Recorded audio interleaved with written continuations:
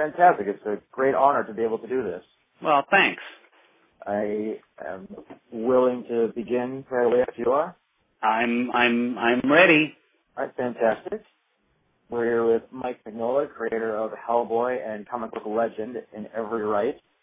And I really, really wanted to start with your early work, specifically Rocket Raccoon. Ah, I was yes. wondering, did you ever think that a crazy character like Rocket Raccoon would ever be the fan favorite of a huge upcoming movie like this? I still have a hard time believing it. Yeah, certainly not. No, I was, it's always been a strange book. At the time, I was just so lucky to have work because I wasn't really cut out to do superheroes, so I was just happy that this odd thing was around that, gave me something to do for a year. And it's been weird over the years that there have always been people coming up to me at shows saying, I love this book, or, this was my favorite book when I was a kid, or, whatever. So, I certainly never expected it to be around all these years later. I'm sure that's very interesting and totally unexpected, I'm sure. And it's funny you should mention you didn't think you were cut out for superheroes. Because you've done quite a bit of superhero work. Yeah, I always think that I kind of skirted around superheroes. I don't think I ever did a lot of superheroes. Or if I did them, I tried to, I was looking for non-traditional superheroes or superheroes that had set in a different location. Like I did a Wolverine book, but it was a Wolverine book that was mostly about cavemen. I did a Batman book, but it was about, Victorian era Gotham City. So yeah, I was never cut out for superheroes. I was trying to avoid the superheroes in an industry that was mostly about superheroes. So, I did the best I could. And got out as soon as I could. Was that a big factor? Did you want to get out and do your own thing as quick as you could? Was it your way of trying to build your name? Yeah, there was so little conscious decision making in all this. Maybe if I had found a book in mainstream comics that I was comfortable drawing, I'd still be there, or I would have stayed longer. But it was really, I knew the kind of material I was comfortable drawing, and I just wasn't finding it, or those jobs weren't coming to me. I did, create a Batman book, like that. I did a one-issue Batman story called Sanctum that took place in a graveyard and then in some kind of afterlife kind of Victorian ruined old house with a ghost and a kind of a vampire kind of a thing. And that was the first story, or one of the very first stories I plotted. It was certainly the first mainstream story that I plotted myself. And having done that, I realized, this is the kind of material I want to do. It's the kind of stuff I read. It's the kind of stuff I'm a fan of. I'd like to do more stuff like this. So yeah, one of the few conscious decisions I had to make is, do I stay in mainstream comics and, try to create projects like this built around established characters, or if I know the kind of material I want to do I just make up my own guy? And so that was, creating Hellboy was an effort to create a book that I would be comfortable drawing. Without, kind of hoping that somebody would read my mind or let me do that with other, company-owned characters. Okay, and how did it end up being your own creator-owned characters? Well, the only way to make up your own character that you could control was to, make up your own character. So, yeah, certainly nobody at Marvel or DC was saying, hey, stay here and make up your own character. It just didn't make sense. And at that time, the Image guys had gone off and done their stuff. So the idea of going off and creating your own character was pretty, it's what everybody was thinking about. It was not a big leap, because so many guys were doing it. So it just seemed to make sense. And again, it was very easy for me because at that time, John Byrne was doing stuff at Dark Horse or was about to do stuff at Dark Horse. Frank Miller was doing Sin City at Dark Horse. Art Adams was making up his own character. So we were all in the same boat. And so the best piece of timing for me, right place, right time, was being in contact with all these guys, so we were able to go into Dark Horse as a group and say, we'd like you to, carve out a separate imprint for us at Dark Horse. And when you walk into, in a group with Frank Miller, Jeff Darrow, Dave Gibbons, Art Adams, you're in good company. You have a lot of clout and star power there. Yeah, I didn't, but the guys I was standing next to did. So, yeah, it was nice. And I think as a result, Hellboy got noticed, where it might not have had I just done a book at Dark Horse. I think, Dark Horse would have published Hellboy without the Legend imprint, I think. But it might have just come and gone with no notice. But if you're in this group, which for a brief moment in comic book history made headlines, there was a spotlight for a very brief period of time. There was a spotlight on this Legend imprint. We were on the cover of Wizard magazine, and there's Hellboy standing next to Marv, from Sin City, and Jeff Darrow's big guy. Suddenly you're like, oh, you're one of those guys. So while I might not have actually been one of those guys, to the general public, I looked like I was one of those guys. So that worked out pretty well for me. Well, even if you weren't one of those guys at the time, you certainly became one of, if not the guy. Well, most of the other guys went away, so it helps if you're the last guy standing. Yeah, I mean, you're a super household name, especially with comic people, and how did you mentioned how you came up with the art and stemming inspiration with the Batman book. How did you come up with Hellboy himself? It was basically, I had drawn this monster character once or twice just for fun. There was no story or anything. And one time I drew this character, I wrote Hellboy on him just because he had this belt buckle thing that looked like it needed something. So I just wrote Hellboy on it, and I thought it was funny. So I never, at that time I wasn't consciously looking to do a creator-owned book, but I made up this lunky monster guy.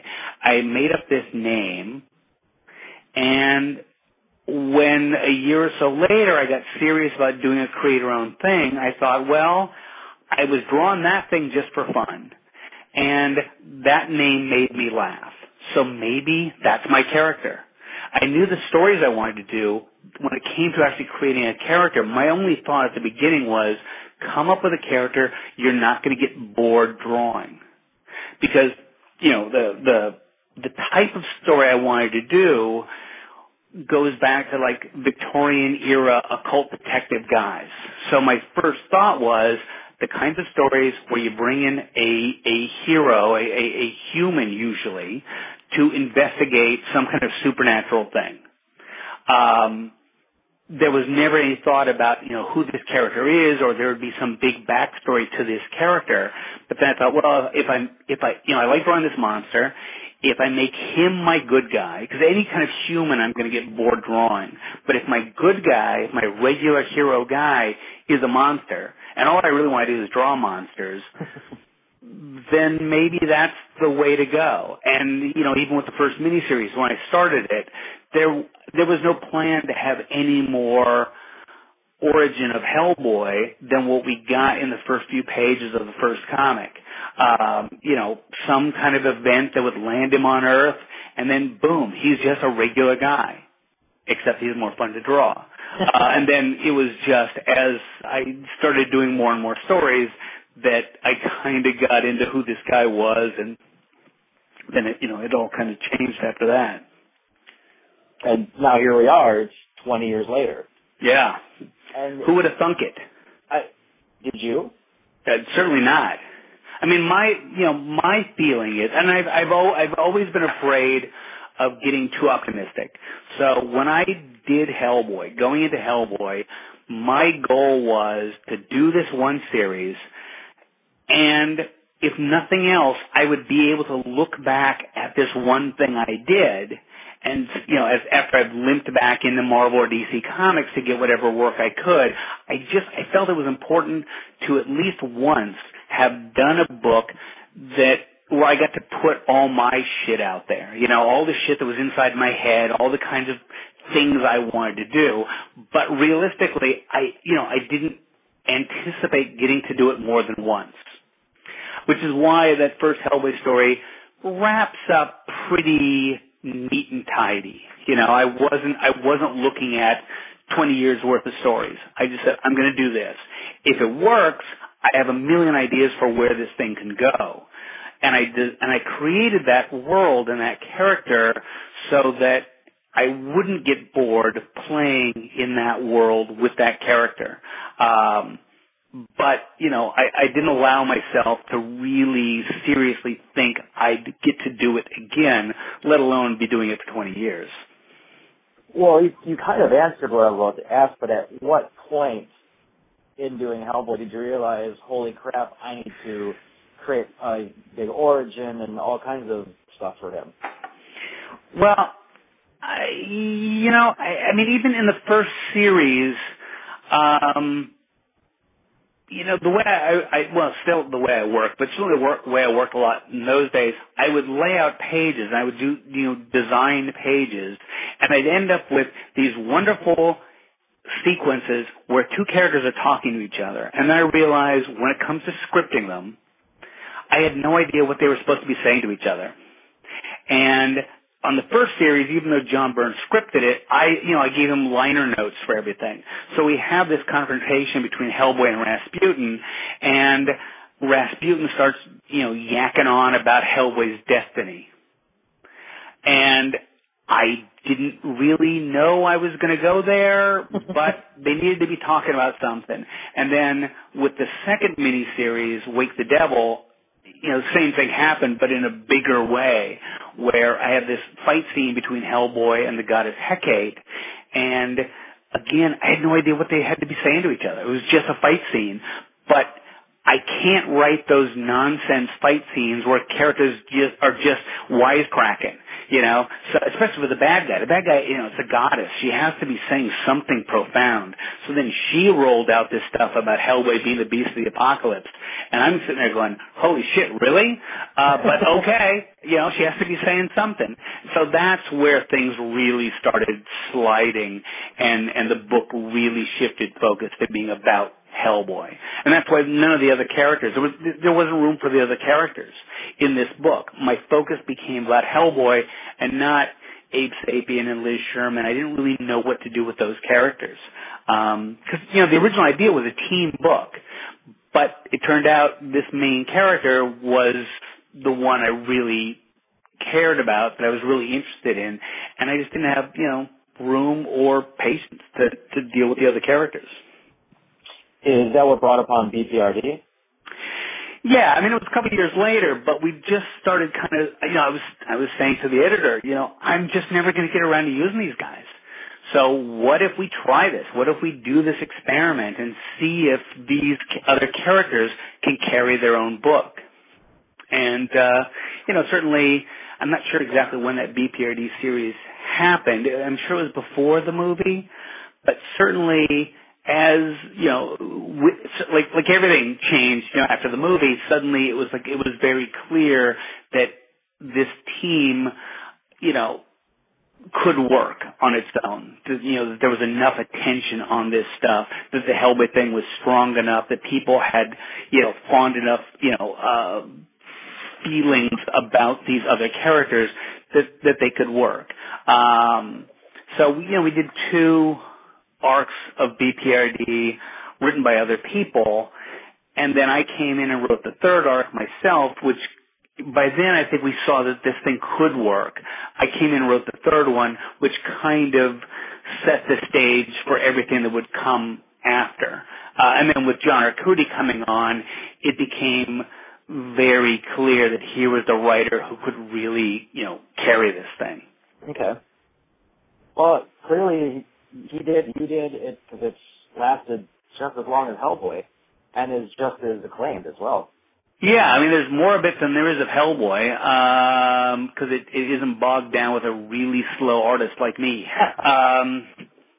But yeah, I mean, it's a wonderful thing to look around and see this world that's grown up, that's expanded really organically. I mean, there was no decisions anywhere along the line that said, we need more books. It's a commercial decision. It was never a commercial decision.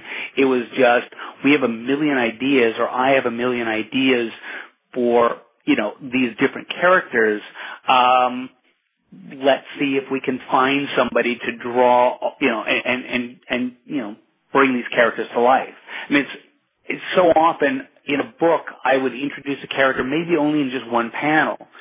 And sometimes, that goes nowhere, it's just texture, and other times you mention something and while you're on to the next page, part of your brain is going, yeah, you know who that guy is? He's this guy, and he did this, and he did that, and it all kind of starts snowballing, and before you know it, you got five different miniseries cooking in your head about a character that was only referenced in one panel. That seems to, you did very well with it. It all worked out. Well, and again, I think the fact that it was all done very organically, and it all makes for this richer world, I think that shows on some level rather than it being a commercial decision to cash in on something that was working. Oh, very nice. Well, a little bit of off of that is, Hellboy and the BPRD universe is so deeply rooted in myth and legend. Was that always an interest for you? Did you have anything to do with that in college, or did it just seem to happen organically like everything else? Yeah, I had read a lot of folklore and mythology over the years. I was always very interested in that. And the beauty of that stuff is, the stories exist already, so you just have to go back and steal from them. And you don't have to make up names. I was always deathly afraid of making up fantasy names. So, that's why our first major villain is Rasputin. It's a great name, and he's got a history and all